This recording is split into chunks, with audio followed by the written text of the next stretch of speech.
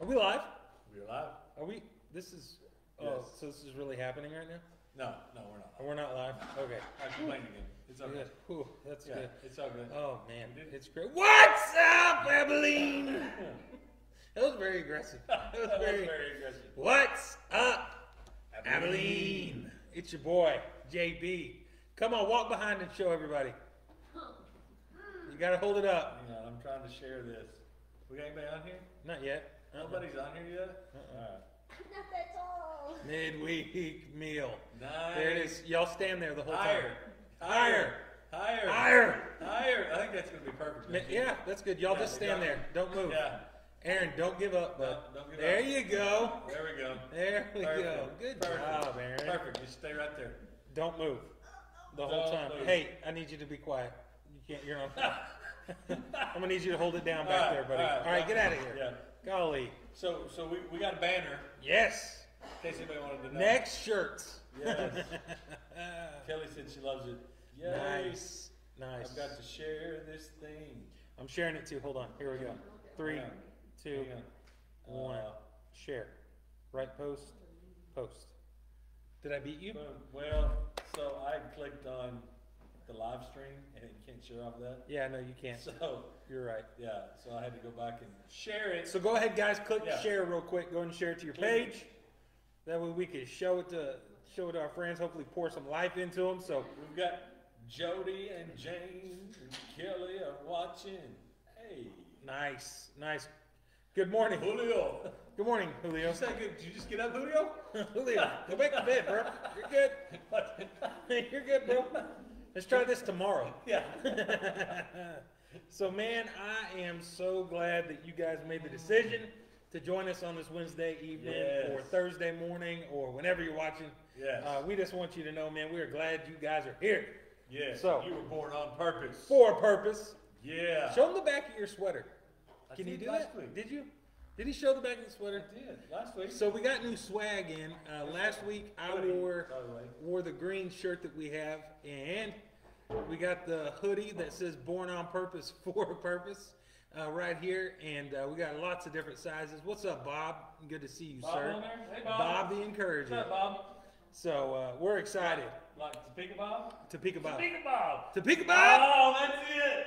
Topeka Bob. That is. He has a nickname. Yes. We got Topeka Bob, Julio, Yes. Kelly, all the folks. Yes. So that's awesome. McKenna, sorry, she does the. Yeah, That's okay. Julio's, We get yeah, it. I don't know. It's cool. It was Yeah. autocorrect, right, Julio? Yeah. Autocorrect gets Yeah, you. you meant to say Good evening and good night. good something. I don't know. Good day, sir. Have a good day. Good day. So Yes. I'm excited. What's up? Man, we got a lot of cool things that are happening in this month, starting with this Saturday from 10 to 2. We got the Parents' Day out. We do. So- But before that, on Thursday, from 6 to 8, we have our next steps. Oh, yeah. Next step. You were like, you had no clue. No, I forgot. That look of confusion. Yeah, it was confusion at Yes. first, but next steps is So going to be tomorrow tomorrow night. from Yes. 6 to 8. Yes. We had 9 people go through Sunday. That's awesome. Yeah. Awesome. So they have so many people that have Hey, signed listen up to to it, be a James. part of the serve team. So we're just excited about the opportunity for people to serve and all that good stuff. Yes. So Yes, it's yes, been yes. great. So Thursday we have that from 6 to 8. Then on Saturday from 10 to 2, Saturday. we've got Parents' Day out. Yes. So it's an opportunity. Get your Christmas shopping done. Get away from the kids. Get away from your children. So, like, I'm going to go have coffee. Yeah, I'm not even shopping. I'm just gonna have yeah, coffee. just gonna have coffee. I am not, but that's okay. I might actually. Let's do You wanna coffee. have coffee? Yeah, we'll Are have you coffee. off Saturday? No. Oh, okay. This is a thing you do in the car business, so you know when you're off and someone asks you, you always say no. Because if you say yes, Oh. everyone who's asked you to do something on a Saturday that you've said, man, I work. They all call you. They're like, hey. That's awesome. And next thing you know, your That's Saturday awesome. is not Yeah, off. it's gone. Hey, So, Ashley. Miss yes, you too. so sorry to hear about Yes. your grandfather. So we're praying for you, Absolutely. big time. Absolutely. You're a rock star, and we missed you, because Yes. you are awesome. So, Yes. Pastor Adam, you did a great job Sunday morning. It was my favorite Was it? that you have done on the fruits of the Spirit. Wow. So I'm just going to read one thing that I think Okay. hit everybody, and then we have some other stuff we want to talk about Yeah, I wanna because talk about it. we've got something really cool that's coming up, and you don't have it on the notes here. But this Yeah. was the coolest scripture, and lots of people have posted about this, and lots of people have said it. So here we go. Proverbs 15, verse 1. A soft answer a gentle answer turns away wrath, but a harsh word stirs up anger. There have been a lot of people Ooh. post about that. Ooh, Yeah. that was Come on. like I didn't even think I'd ever read Proverbs before. I was like, ooh, that's a good one.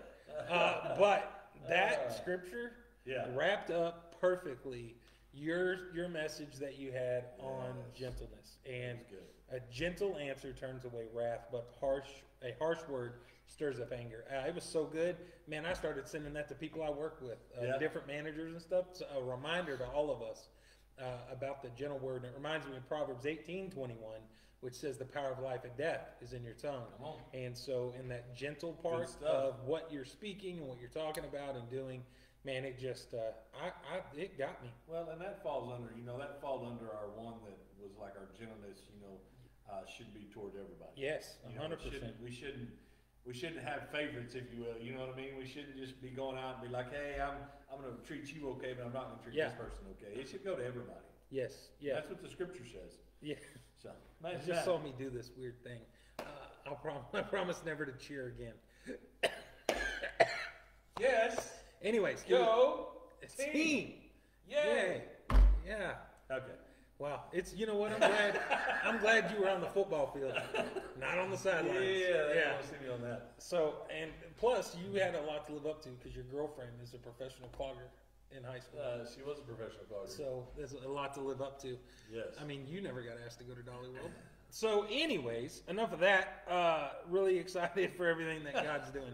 And so that leads us into, just wanted to talk about that briefly on Sunday. If you haven't had an opportunity to listen to the sermon or message on gentleness, go to the Facebook page. You can watch it there. Or go to our YouTube channel, which is Connect Church of Abilene. Really hard to remember on YouTube. And rewatch that again because you did a really good job. Well, I appreciate that. Thank you. All right, so that leads us to the next thing. What's the next thing? It's this Sunday, correct? Or next Sunday, the offering? This Sunday. Yes, All right. this Sunday. So this Sunday, and this is kind of going to lead into some different stuff. I think we're going to talk about the difference offering and tithe and different stuff like We'll that. talk about a little bit about that. So what JB's talking about is we've got our Christmas offering that we do every year. We take up an offering, and so we can give to all of the parents out there that are going to have problems with buying Christmas presents. And we have had testimony after testimony of. He's like, Can somebody bring my lime drink? Thank you. What is that? Key grip. Key grip. Where's my key Yeah, grip? where's the key grip? Did I All leave right, it? so we're gonna be taking up our offering on. You get Sorry. money out. You gonna Yeah, pay them when I'm they start paying. deliver. So we're gonna take up our offering on Sunday, and it's open right now. The Christmas fund, if you would like to give to that, you can give through Venmo at Connect Church of Abilene. You can go to our website, give through that. You'll also have the drop-down box that will show that you can give toward the Christmas fund. You can just bring it in Sunday. So excited about that because there's a lot of people that we're able to help during the Christmas time, especially right now. I'm gonna be honest. There's a lot of people because of COVID. Christmas may not be possible this year, and I know there's a lot of people that are blessed. They're gonna be able to give into this offering to help the ones that are struggling at this time. So that's something I just wanted to share. Something I had on my heart was I just want to give just a quick testimony about because Fair and I. So we've been tithing, we've been married, come on now, in 25 years. 25 years on December 16th. And so we started learning about tithing probably about year 2 of our marriage, and about giving. And, that is just a practice that Fair and I have done through the years. And so one thing that I wanted to share, his arms are too short. My wife put water out a little bit too It's far. okay. Thank you, Key Grip. Thank you very much, baby. I love you. So, one thing that I wanted to share was that just, actually just these last couple of days. So, a lot of you guys know, probably all of you guys know that own a cabinet shop.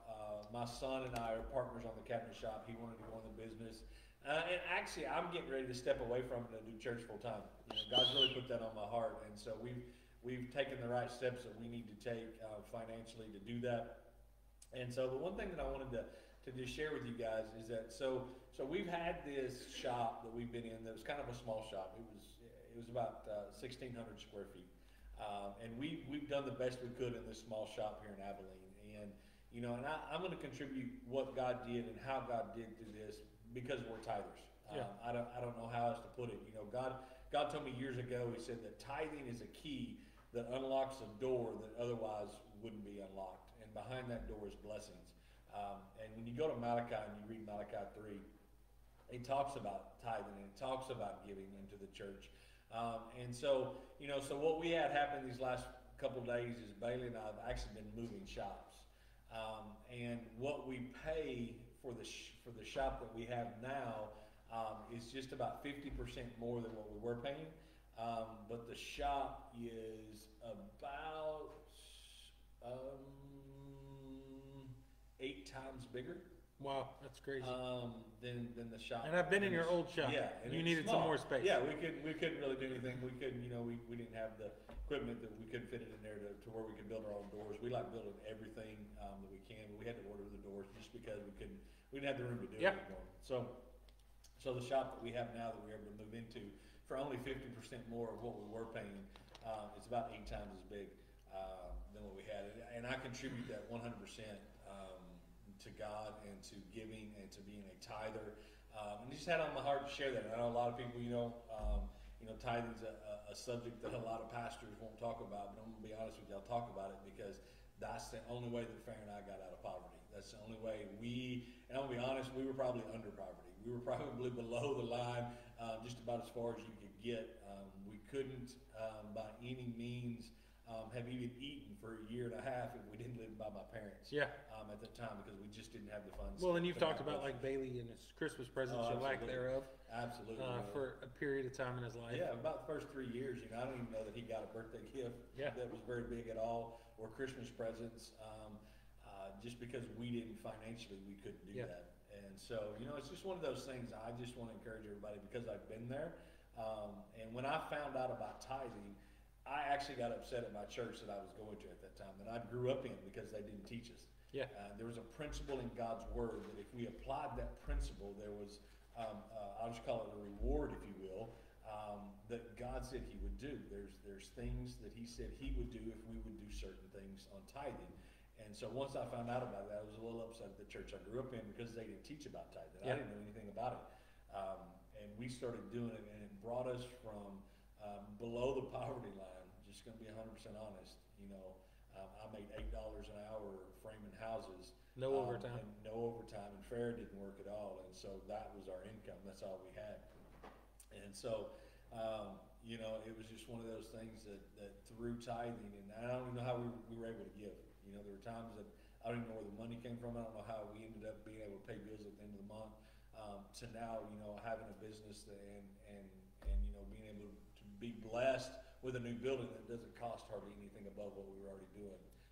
Yet it's an amazing building that we'll be able to do a lot of different things in. Because I've got some other things on my heart besides cabinets. Bailey's kind of taken that over. I've got some other things because I love woodworking. I'm not going to get out of woodworking. It's something that God's put inside of me, and it's a gift I have, and I absolutely love it. So there's some other things that I'm gonna do besides that, because everybody's got their thing that they do, and that's mine. So I just wanted to share that. No, and that's I can relate to that in a lot of different ways. Up until I started going to Connect Church of Abilene, I would call myself a God tipper. You know what I mean? If it was a good sermon, I may slide a 20 in the bucket, or if they give me a sob story about a kid starving in the Sudan, I may put a little money in the bucket. But the scripture that stood out to me was in Corinthians, where it talks about giving, and it said, pray about what you should give, don't give more, don't give less, give basically what God tells you to. And there's a dollar amount that my family gives. And I will be transparently honest. It is not always easy. If that makes sense financially, in the world's eyes, it wouldn't be an easy thing or whatever. But I can remember February of last year. I can remember it was the worst month that I had ever had. The worst month in the car business, smallest check I'd ever gotten. And I was praying, and I was like, well, you know what? I'll scale back what I'm giving and make it exactly this amount, and just started working through it. And I really did, feel the Spirit of the Lord tell me, trust me. Give exactly what I've told you to give. I got this. And I did. And I'm not going to say magic money showed up in my bank account, but I'm going to say the toilet paper roll probably lasted a little bit longer. Food went longer. Electricity was less expensive. Water, whatever it was, God did take care of me. Absolutely. And then that March was the best month I ever had in the car business and the largest paycheck I had ever gotten in the car business. And I attribute that not to anything I did other than was faithful with what God had told me. Right. And Absolutely. what God had showed me. And at the end of the year, it ended up being, we were able to give consistently and have been able to consistently do that and be a blessing, not to ourselves, but to God, and use the church as an avenue to help meet the needs of people in this area. I don't get a paycheck for what I do. There's so many people that just serve and do those things, and it's not out of anything else than wanting to see people come to know Christ, and through that it takes funds. I mean, it just does. And I know that's not what you're talking about, but it does. You're talking about the blessings that God has, and I 100%. It's the advantage of not being the pastor. I could say that, and there's so many great things that I don't know how else to say it, that God does. And man, he uses us as an avenue to be able to do that and to be able to give of our time, give of our finances, our resources, give food, give different things. And that's because he, and that's when Farrah and I started giving way back when God started teaching us about this, there was a dollar amount. It's $58 a month. Mm-hmm. Is what he had asked us to start giving. He knows your finances. He knows where you're at. He knows what bills are coming up. And this is the thing that I want to encourage people. Don't ever give out of emotion. Come on. Because Farrah and I have given out of emotion before. Like, we didn't ask God, like you said, somebody said, hey, the kids need fed, Africa, take all the money, what 100%. I mean? And then it's like we couldn't pay a bill, and I had to go back there and check myself, like, did I really ask God or did I give out of emotion? So when I have people that come up to me and they're trying to ask me to give, and that's something we don't do at Connect Church. I don't want you to give out of emotion. I want you to give out of what God tells you to give, 100%. Because that's where your blessing lies. Yeah. And so, we would give out of emotion. And I remember several times that we gave out of emotion, and we ended up struggling a little bit for a few months because we shouldn't have given out of emotion. Mm-hmm. We want you to give out of obedience to what God tells you to 100%. give. And so, when people ask me, and maybe this will help somebody, but when people come up and say, hey, this or this, and if it's above what I have, or above a need that maybe I could meet, but how would I be? And it's out of emotion. I always wait. I wait 3 days. Yeah. And if somebody says, well, if you don't give right now, then you won't do it. Okay, then I don't give. 100%. If you're going to pressure me into it, then no, I'm not supposed to give. Yeah. So I always wait 3 days. And if I still have that inside my heart, if God hasn't let that wash away, then I go ahead and give that amount. Yeah. So that's why we mentioned last, and we're mentioning tonight about our Christmas offering. Big time. Because we would love to be able to bless it. And 100% of what comes in the Christmas offering goes out directly to. I think last year, everything that came in, I think we even gave like $1,000 above because we had that many needs of people that had that. So. Yeah, we just wanted to make sure that we're able to do that for everybody. And we've already had some people come up and ask, because we ask people, hey, if you are struggling, if we're not, because we may not know, let us know. Yeah. And we'll do what we can. But yeah, so it's just one of those things, so I'm just going to I'll tell you a funny story. Yeah. It's not your story. A minute I thought it was your story when you were talking about it. There's this pastor named Jeremy Foster, and he is hilarious. And I was listening to him one time, and he gets real awkward when we're having the conversation we're having now. You could tell it's awkward for him. And so he's telling this story about he was at this church rally, and they were doing a giving push, and he had just paid off his truck, and he was so excited that his truck was paid off, and the pastor's doing one of those giveth now kind of conversations, you know. And he's like, I just got so excited and all of my emotions, and I thought, you know what? I'm just gonna give my truck. And he said, I had the title out in my car, and I went and grabbed the title, grabbed the keys, ran up and gave the truck. And he said, then when it was over, I was expecting this great miracle to happen, like a Rolls Royce was gonna pull up, and I was just gonna jump in it. And he said, and I realized I didn't have a car to go home in. And he had given away his car that he came in. And it was out of that emotion side of things. It wasn't that God told him to. It was that he was guilted / emotionally moved into it, man. And God doesn't want that. It's like Trey says about giving out of being a generous giver, you know. And I think that's one thing that people don't realize is this is not a Connect Church thing, man. I've got a friend of mine who is as Baptist as Baptists come, man. And he tells the great story. His name's Lawson. He's on here a lot of times about his house, and he was having a Bible study for college kids, and his house was getting too small, and he said, he told his wife, I'm going to put a for sale sign out in the front yard. And she's like, why? And nobody came by. And then out of nowhere, this biker dude comes up and ends up being able to pay cash for the house. They were able to use it as down payment to get a bigger house to minister to more kids. And it was just awesome to hear. And he said, I contribute what I have in life and everything that I have to the fact that God has told me X amount to give and different things, and I give exactly what he tells me. And it's not like some magic secret, man. This is a principle of God that it applies to all of our lives. And I can tell you this, man, I don't give to get. I give because God's given me the resources to give, and I don't know. It's weird. It says over I love that it. scripture that you're talking about. It says give with a cheerful heart. Don't give begrudgingly or of necessity. Meaning, don't just give because and then it's like, oh, they're asking you to give, and you're like, oh, I don't want to give it. Well, don't give it. Yeah, 100% keep it. Keep it. It's we don't better need for it. you. The church doesn't need it at that time. Yeah. But I just want to talk about that because it's good stuff, the man. building that we move into, I contributed all to God. Yes. I contributed everything, and it's going to allow us to do more with the business. It's going to allow us to grow it.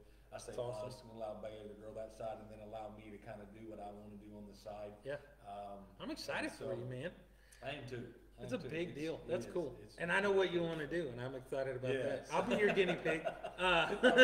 Yeah, I'll be your guinea pig. I'll do it. So man, that's exciting. I'm over the moon for 2020. If that makes any sense, man. I'm just so excited for everything that God's done through 2020. It has been a hard year, but it has been a great year, man. Yeah. So many people coming to know Jesus, so many new faces at church, so many old faces coming back. It's just been so good to see what God's done through 2020, and man, I just love the fact that He is so faithful. Even on Sunday, we had 6 people. Come on. That got saved. Come on. I need some hand claps out there. I don't know. Yeah. I'm gonna throw some thumbs up, some thumbs up there. Yeah, that's a big deal. So that's what it's about. Everything we do is about populating heaven. 100%. And so and it comes, and a lot of times it'll come down to resources. Yeah, big time. The Bible's very clear that if someone comes to you with a need, and you have the means to meet that need, that we should. Yeah. And we want the means, and it also says should you try to meet somebody's spiritual need without meeting their physical need? It says no. A lot of times when you meet that physical need of people, then the spiritual need comes. Well, and you even said that Sunday about our lives. A lot of times are the only Bible that somebody will see. Absolutely. And when you said that, it was that reminded me of being there in the giving side of for people, man. Just doing the stuff for people, and it's like the guy that paid off the church debt and different stuff like that. Man, God is so stinking faithful. Well, and that's something that's something we hadn't talked about in a long time. At our 1 year anniversary, we're just a little over 2 years old, but at our 1 year anniversary, right before we had our anniversary, I think it was a week before. I was having a meeting with a guy, just sitting down talking. He's a friend of mine. Was sitting down talking, and he looked at me and he said, "God just told me to pay the debt off of the church," and so he paid the debt off of the church, and so we're a debt-free church. So everything that comes in, we're able to give. So. That's my new thing. It's my new thing. It's my new one. So we've come to a very important part. But probably most people are waiting for. Because I know you'll tune out afterwards, I'm going to do a selfless promotion. Trey McDuffie was on here, and the city of Breckenridge and his church, New Destination Church, have asked me, Amen. what, me, to lead a Yes. youth rally at Come on. Bailey Auditorium, which is at the school, and it's going to be full of young people and Amen. some not so young people. And I'm going to have the opportunity to give a life-giving message. So excited, man. I know that there's so many kids in that Awesome. town that are going to Come come on. to know Jesus, not because of me, but because he is that awesome. All Yeah. I do is stand up there. He does all the work. Come So on. that's exciting. It's from 7 to 9 this Saturday. Hey, and our youth pastor. Our youth pastor, Come Junior, on. Gonna lay it down, man. going to do some rap.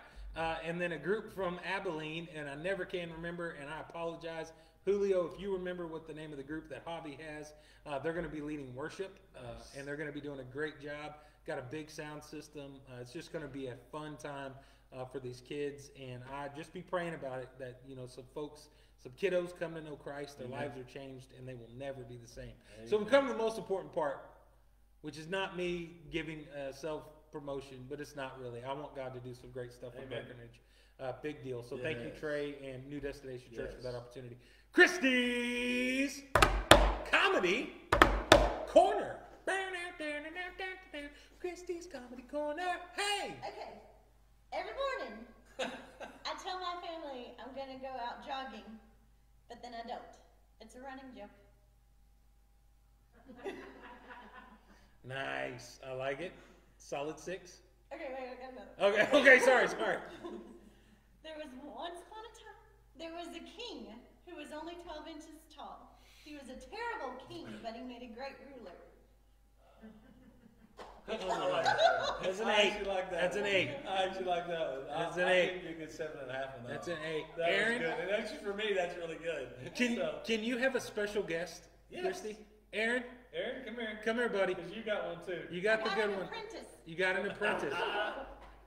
Come on, buddy. Come on up here. I think you're as tall as Christy. You can stand back. Come on. This is a good one. Oh no, it's true. All right, come right here. Come here.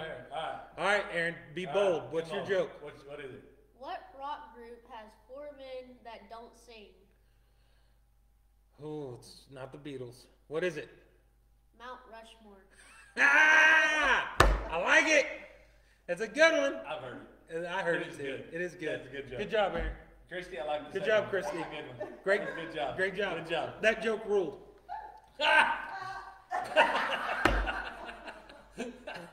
Anyways, so good. Awesome. All right, guys. So it's, you know, I'm excited. I can't say it enough. It's awesome. 2020's been great. I'm so pumped about everything that God's Yes, done and come is on. continuing to do. Man, if you guys haven't had the opportunity lately, come on out to 201 Mesquite, 10:30 a.m. every Sunday, except one Sunday a month or a year, when we make out to the meadows. That's a year from now. Yes, and that's a year from now, so you're good. You're good. But 201 Mesquite, 10:30 a.m., Connect Church of Abilene.